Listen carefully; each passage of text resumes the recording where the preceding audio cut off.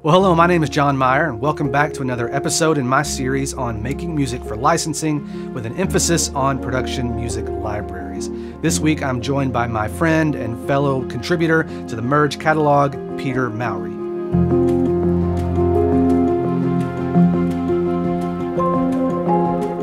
Before we jump into the conversation with Peter, I want to tell you about next week's episode. I have some free samples for you.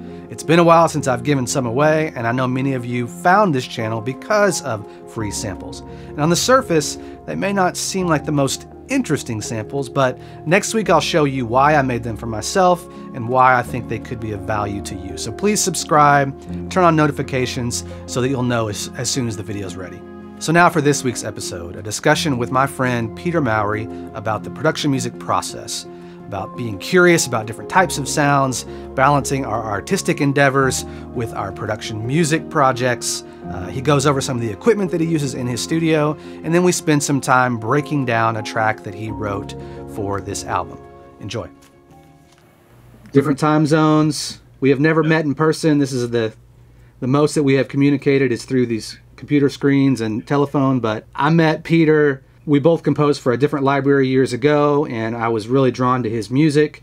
And then when I got the opportunity to expand Merge and to start adding more composers, it was a pretty obvious choice to reach out to Peter, and he got right back to me. And it's been about a year and a half or 2 years, something along those lines. A handful of quarters. That's the way my life is in 4 quarters per year. And so he's contributed quite a few tracks. Peter, why don't you tell me a little bit about what you've got going on musically and how you got into production music? It's kind of a funny journey to think back on. I'm sure you can relate. Like, my earliest musical kind of experience was picking up a guitar at age 13, and I was just always drawn to making music, and the guitar was the instrument that really spoke to me the most. And I was self-taught with that, and by about age 17 or 18, that's when I decided I wanted to maybe learn a little bit more about what I had taught myself. So I ended up going to Berklee School of Music in Boston and studying there for a little bit. And after that, I found that I really started getting interested in recording. When I was a freshman at Michigan State, I bought a tiny little 4-track digital recorder. I don't even remember the brand that it was, but I didn't have any software for my computer or anything yet. But I knew I wanted to do some multi-track recording. I knew I wanted to do work like that. So I used to sit and just plug my guitar into that and just do layers and layers of guitar while in the dorm room, my roommate would be asleep. It'd be like midnight. I'd just be doing that. So I was always really drawn to the recording side of things, but it was never like a big part of my plan or like a big thing I really saw myself doing. But as I continued to play professionally and kind of continue to find what I wanted to do, I started to just be more drawn to the recording world. When I lived out in Los Angeles, I had friends who used Logic, and that was my first, it was probably about 12 years ago that I saw that. And that was my first look into professional, DAW type of work. And from there, I started really recording things the same way I learned to play the guitar. I started to just kind of teach myself, well, this sounds good. I'll do this, I'll try this. You kind of experiment at those early stages. And then I got into production music, which was about 8 or 9 years ago. I started really liking the idea of writing music for television, for radio, for specific scenes on a specific type of show. And I started writing, and I started really trying to get my ear to a place of, taking it to the next level. And yeah, it's been about 8 years doing that, and it's just been fun to continue working. And like you said, we kind of hooked up about a year and a half ago, and it's been a really great relationship. I love writing with you. I love working for Atomica. I feel like Merge is such a cool label. I think there's a lot of really neat sounds that we're doing that I haven't done before. Tell me about some of the projects that you worked on, bands you played with. I know you spent some time on a cruise ship. Yeah, I've done a couple of different types of musical performance, and I spent a lot of time in studios as well, but not on the recording side or the engineer side, but just recording albums with different bands and different musical entities. Yeah, so in LA, I was out there playing with Lord Huron. That's the band I was the original guitarist for. So I didn't do anything on the recording side with them, but I did the initial tour with them. So we toured around the country and got in the big white van and did that thing. And I realized pretty quickly that I didn't really want to do that. But I with another musical entity that I've been with is Western and Mowry is a musical duo that I met Brian Western, who's an amazing songwriter. I met him at Michigan State University, and we hooked up and just kind of hit it off right away, and we ended up recording. I think we've done about 4 albums now, a lot of different singles, and that's been about 15 years we've been doing that. You obviously have a curiosity for lots of different styles and different sounds, and if you want to sustain in this business, you've got to be able to do a lot of different things. And that's what I really noticed right off the bat, is that I heard some acoustic stuff, but then I heard some of your guitar work, and then, you know, I asked you about contributing on some other projects, and you jumped right in, and you understand how to learn new types of sounds. And I think that is a skill that all production music composers have to have, and media composers of any kind. You've got to be able to figure out what it is you need to do. And if you're like me, that process, you realize that music is music, and the sounds change and the way that you create the sounds, but there's so many YouTube videos and YouTube channels just like this that can tell you how to get those sounds. But it's, you know, it's being able to listen and understand and break music down, and you really have a knack for that. Real quick, tell me about, or take your time, but tell me about this piano-based cinematic thing you put out recently. Yeah, so the point you made about curiosity, I think that's really the most important thing, at least for me, is exploring whatever I'm curious about and being able to just dive into something that is new and is the unknown, but feel confident in thinking to myself, I can figure this out. I can figure out how to do this. So about 1.5 years, 2 years ago, I started really getting into orchestration. I just fell in love with some of the classic film scores, you know, the John Williams, the Michael Giacchino, Thomas Newman. I would listen to them and just be amazed at the thought that was put into all of these different parts and the emotion that you can get from just combining these sounds and these notes. And so around that time, I started really getting into piano-based composing as opposed to guitar, which had been the majority of my life. So yeah, so I just recently started an independent project outside of any band or outside of music licensing, just releasing myself of piano, mostly piano-based music. In a way, it's kind of, I talked about the journey of like how I've made it through the musical world and kind of ended up doing production music. It's kind of the same thing with this independent release. I feel like I'm just kind of jumping into this whole new area and just seeing how it feels, and hearing beautiful piano work from hundreds of years ago to modern composers, and just kind of falling in love all over again with a different style of music, and thinking to myself, hey, why don't I try my hand at this? And also, the last album I released, called Portal, it came out a couple of weeks ago. I wanted to create something that you could just put on and it could just sit in the background of your life for whatever you were doing. If you're having a cup of coffee, taking a walk in the woods, some quiet moment that you could just let the music kind of sit there but not overpower you, but also maybe help you maybe kind of get to a place of more calm and even meditative type of headspace, which I think is probably especially important right now for all of us to take that time to step back and, you know, take a load off here and there. I went through a similar process about a year ago when I decided to do my own, you know, paper trail album, and just to kind of go after some things that were non-production music related, to scratch the itch of some sounds that I wanted to go for. But also I found it's just a completely different way of thinking about music. When you sit down to write a production music piece as opposed to a Peter Mowry piece, are there differences in your brain and the way that you approach that, or does it somewhat feel the same? Do you have any thoughts on that? It's a really good question, because I think in some ways it's yes and no. You know, I think because the music is coming from me, of course, I would think all of my music probably has some signature to it that feels like my sound or my style. I think the beauty of production music is most of the time there's an assignment in place. There's some type of goal that we're trying to accomplish. I remember I watched an interview of Alan Menken, who was a great composer of a lot of Disney films, and the interviewer was asking him about Aladdin, A Whole New World. They were like, how did you come to that? What happened? And he was like, oh, it was pretty quick. It was about 20 minutes. And they were like, you wrote that in 20 minutes? And then he answered, he said, well, once the assignment was clear, what this particular scene was supposed to do, yeah, it would just, it unlocked and I could do it. So that's one of the things I love about production music is, yeah, we sit down and we talk about what's the goal here? What are we trying to do emotionally?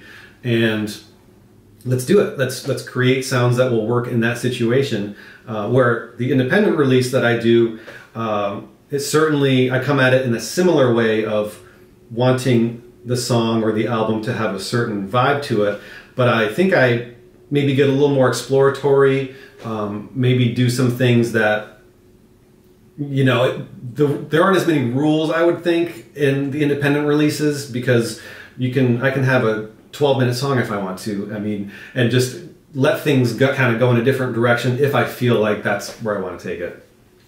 I'm 10 times the artist that I was because of production music.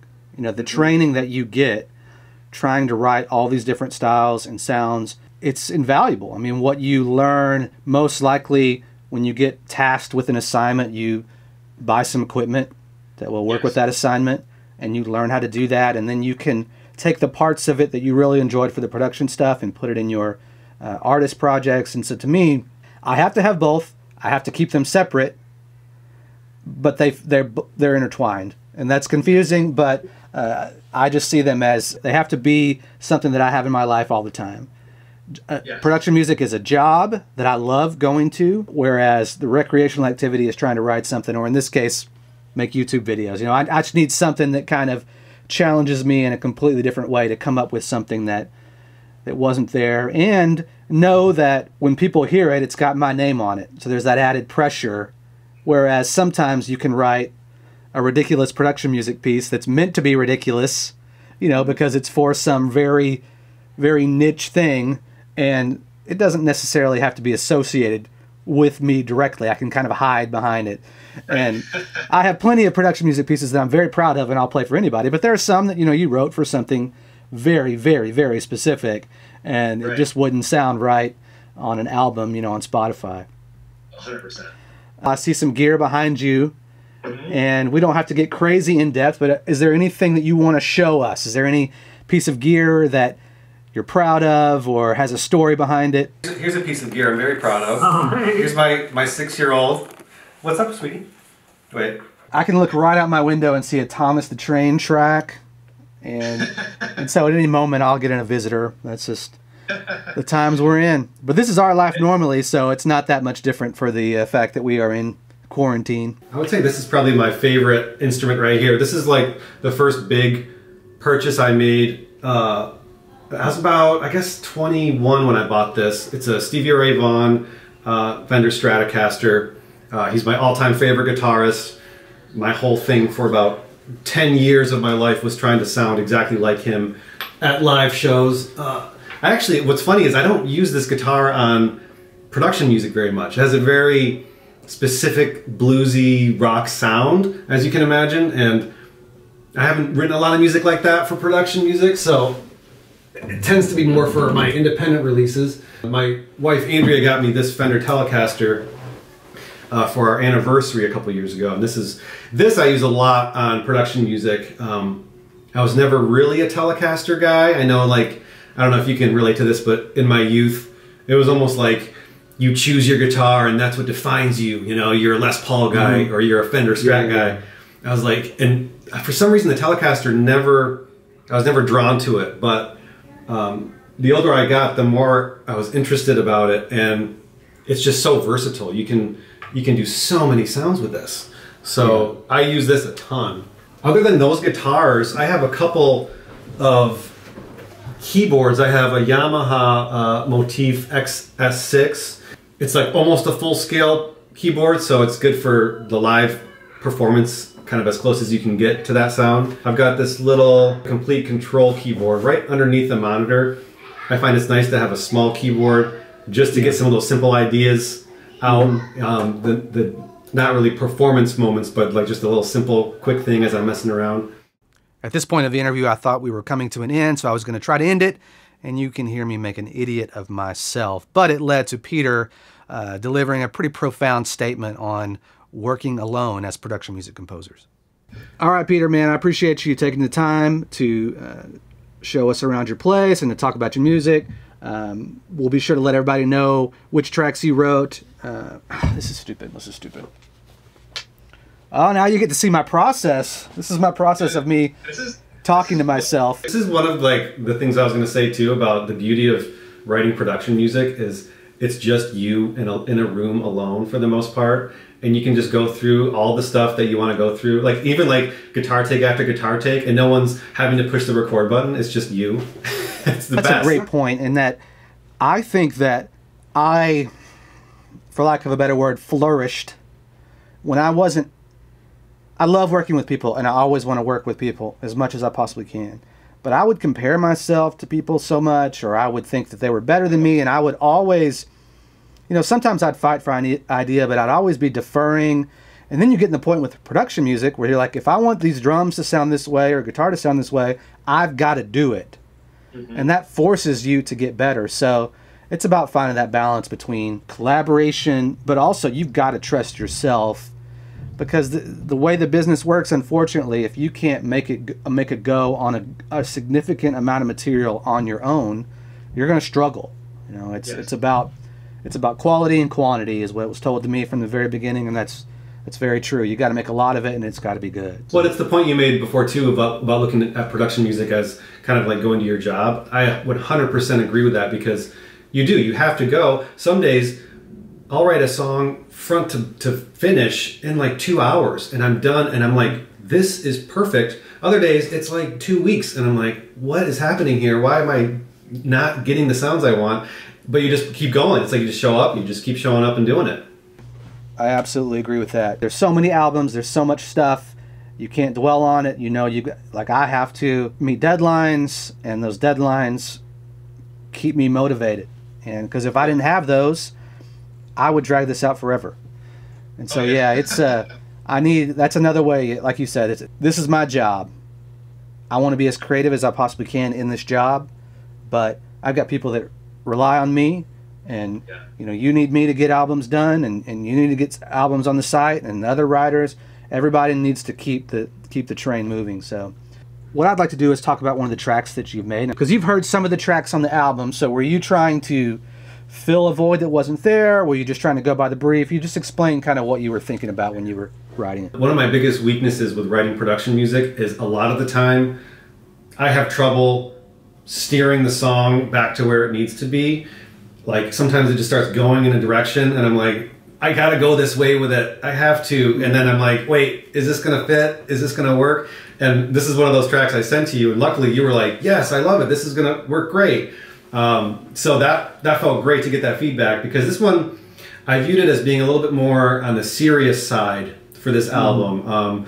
You know, we talked about having songs that maybe had a little bit of shades of positivity that kind of give a hopeful feeling, and I think you could find that in this track, but I think for the most part this has kind of a getting to work seriousness to it. Not sad or too serious, but there's definitely what I pictured while writing it was people working on something and just upping the ante. Let's get this thing done. Let's figure out the solution for this. Comment on what you said. I think that was an excellent point. That's why I do the description and all that as kind of a center that we can kind of draw back to as we're writing. If there's a center, there's always like a left and a right. There's always some parameters that you can kind of, on this one, go a little serious or go a little positive this way. But I'm the same way in that there's a point where you try to keep it close, but if it needs to go another direction, you just kind of let it go that direction. You make the best track possible. And most of the time, you've done enough to make it fit with the concept of the album. And sometimes the album shifts. Like sometimes it changes what it's going to be, and We're not going to call it something that it's not when it's done. But what you want more than anything are good, compelling tracks. And you want them to fit, but also know that people search by album and by description and by cover art and all that stuff, but they're also finding things by the metadata and searching for individual tracks.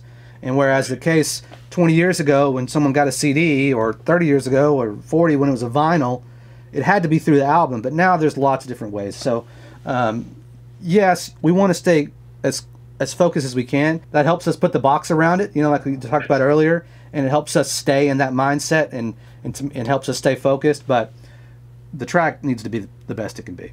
Here's Peter's track played in its entirety.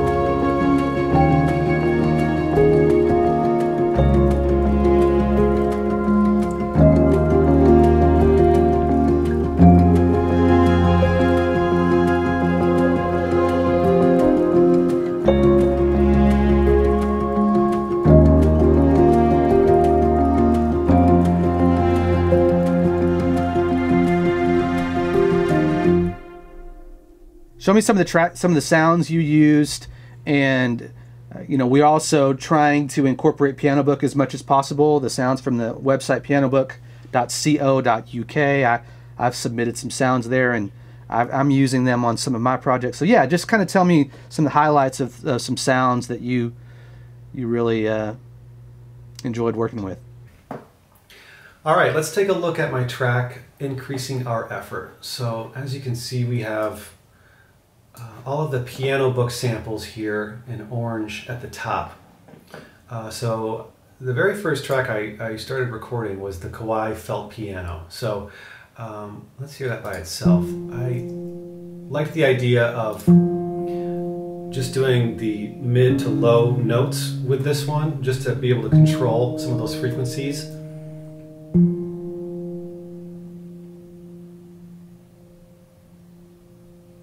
Just a little bit of EQ I did with the Logic EQ, and I also used the Pro Q by FabFilter. And then with that, I used the Woodchester sample down here.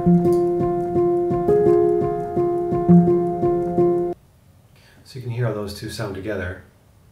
And on the Woodchester, just another little bit of EQ, give me more control to be able to separate those two out.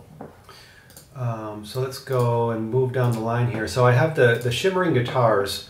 I have them come in right after kind of the midway section. This is a really nice sound. I tweaked them a little bit with some EQ and with the Devil Lock from Sound Toys, and we get this kind of sound. Let's hear that by itself.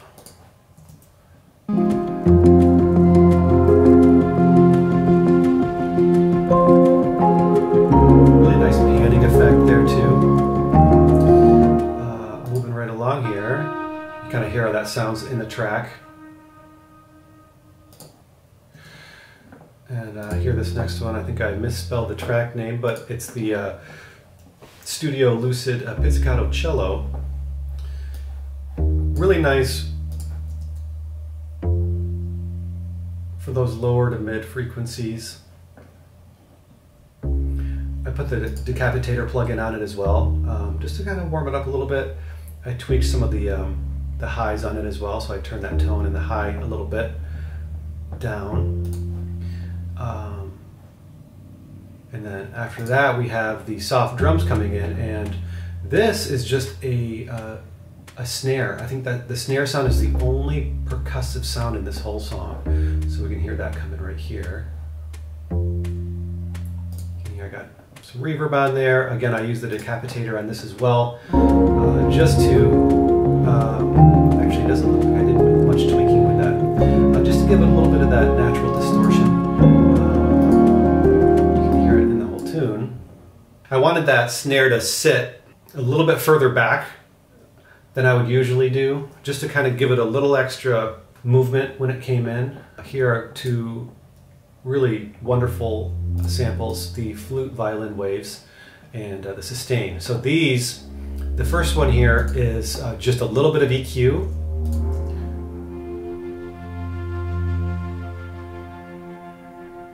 can hear that. And then I bring in the sustain, and I tweak this a little bit more with a tremolator and echo boy, just to give it a little bit of movement to make them work together.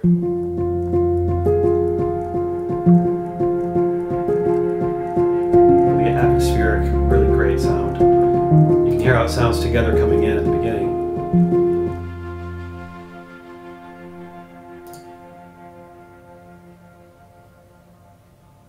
You know, just really, I feel like it set the song up in a really nice way right at the top. I have the Kalimba Piano coming in at about the halfway point to do some lead lines, so we can hear how that sounds.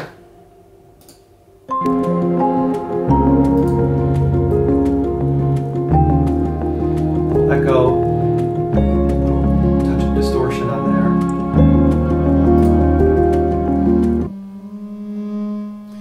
And then I did this basic backdrops, which is a great pad sound. I found all of the pads sound really nice. This one in particular, a little tremolo in there. So we already heard the Woodchester piano. Let me jump down here before we get to some of these final sounds. I love this sound, the Olafur Arnold's, the felt grand piano. I love tweaking this to give it a more atmospheric sound. I find it works really well to just almost set up some lead lines that come in later, so you can kind of hear how this sounds here.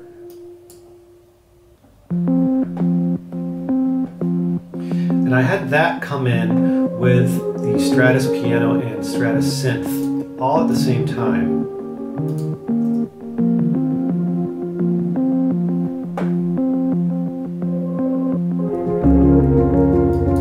I wanted there to be a little bit of a synthy sound in this.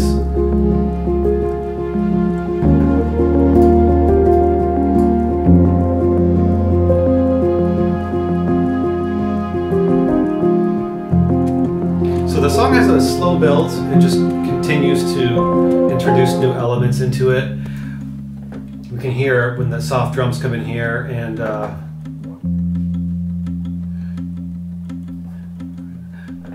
the three parts I played live, the bass and just a couple acoustic, kind of ticky little, almost percussive sounding.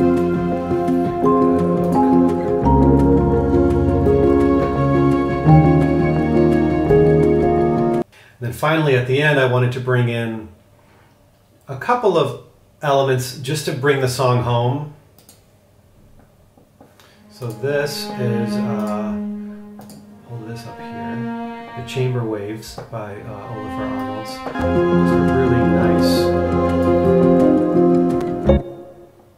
And then finally we have the Hans cellos, of course, and another chamber waves here. Now we have the Hans cellos and the chamber waves coming in at the very end. And then finally at the end we have the Hans Zimmer cellos and another chamber waves coming here. You can hear a little sound. Just to give a little bit of a build, a little bit of a lift to that final hit at the end. All right, and that is everything I did for this track. Thanks for watching. Thanks again for following along in this process. Next week we have more. We'll have more for you, including some free sounds and all that. It's quarantine. This is what we deal with. But if you haven't subscribed, do so. I would appreciate it. Sign up for the notifications, whatever you got to do, and we'll see you next week. Take care.